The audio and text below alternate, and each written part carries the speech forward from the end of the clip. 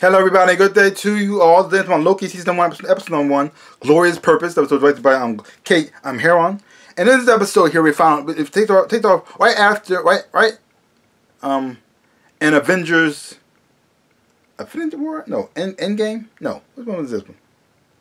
But it feels like where the last movie takes off, and he's showing Loki when he take the Tesseract and he goes away. Picks it right from there, and now you got the Time Brew after him, calling him a variant and trying to get him like back on course, the way he's supposed to be.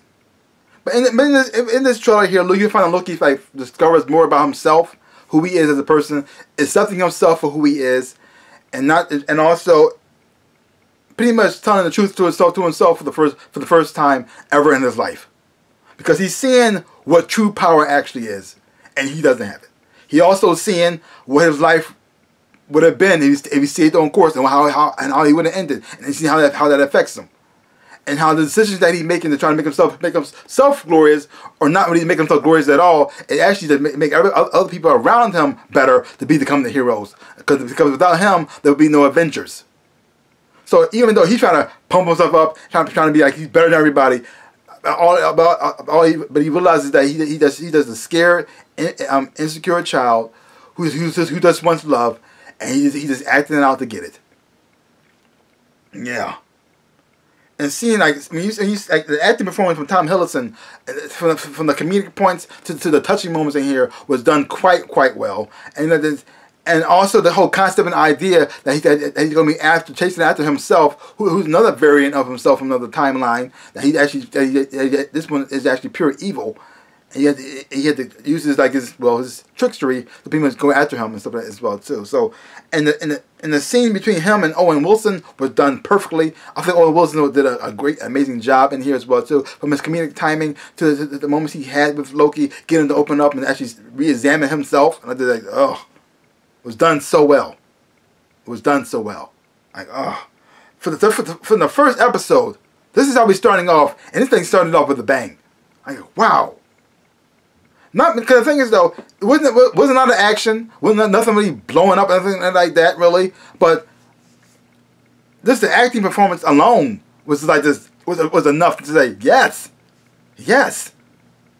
Like I said, the scene between him and Owen Wilson. Tom Hiddleston and Owen Wilson was perfect. Like, it was so beautiful. Like, wow. They're banter back and forth. The chemistry they have on screen. And you want to see them work together. And the visuals in this movie was done so beautifully. Like, that's when you see the Time Brew, when they punch Loki for the first time. Have him moving in slow motion while they're moving in regular speed was done so well. And then seeing the whole world that they were in, the whole futuristic retro look was beautiful. And now, I don't know if they're going to do this or not, but is this how they're going to introduce Kang the Conqueror from here? It's not going to introduce Kang, because a lot of the people who who's in charge, the main guys who was in charge, the powerful beings, they look like Kang to me. So is this how Kang going to come from? The Kang the Conqueror, maybe. I don't know, but overall, I am in. The first episode was amazing. Tom Hiddleston did a great job here. But the thing though, he always does a great job as Loki. So I'm looking forward to seeing that as well too. And had the addition of Owen Wilson to the cast. It was done beautifully, because it was funny. It was touching as well too, and also made you want to look forward to seeing the next episode. So this episode was perfect. Was pretty much near perfect. So I'm on board. I'm looking forward to see where it goes next after this. So leave comments down below. Let me know what you thought of this episode of Loki. And if you haven't been watching it, check it out for yourself. Hopefully you're watching, you will enjoy it from watching it too. So give my channel a like, hit the thumbs up, and subscribe to my channel and share. I really appreciate it. Also, links down below, connection to all my social media. You want to follow me there. Also, to my online stores where I sell things. You can buy some stuff from my stores, from my shops. I really would appreciate it a whole lot. So like I always say, in my dreams of life, I am the Ninja Rabbit. Peace out. Peoples.